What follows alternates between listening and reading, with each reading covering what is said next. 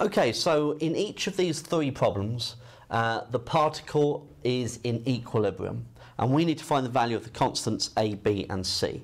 Okay, so in this first problem, we can see that the 2 newtons working left and right will cancel one another out.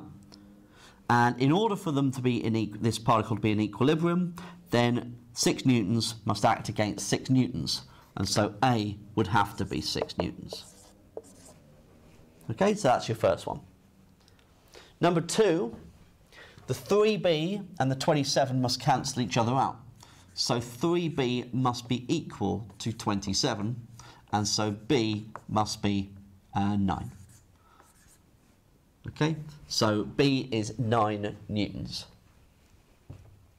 And then this final one, well, we can see that C must cancel each other out horizontally, so we don't need to worry about those. But these must cancel each other out, and so 3C minus 8 plus 8C plus 2.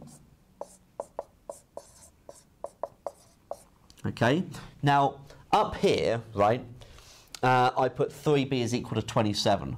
I could easily also have put, well, 3b, if I take to the right as positive, so if I resolve to the right, and I take that as positive, then I've got 3b working in that direction, 27 working in that direction, and it's in equilibrium, and so it's got to be equal to 0. The acceleration is 0.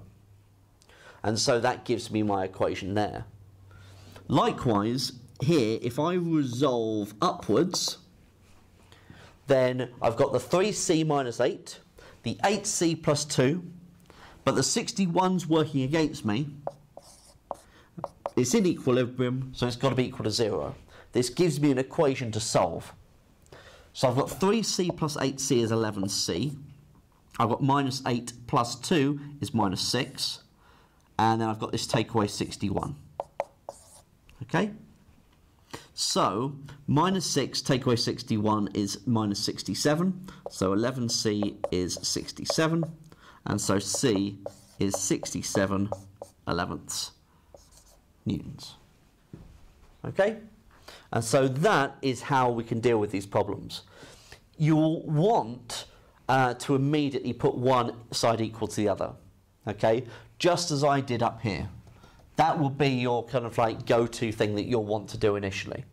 If you can hold off doing that and instead think about it as looking at one direction as positive, okay? Traditionally we either take right as positive and upwards as positive, but that's just how we do our x's and y's. It really depends upon the context of the problem. It doesn't matter. You just need to be careful.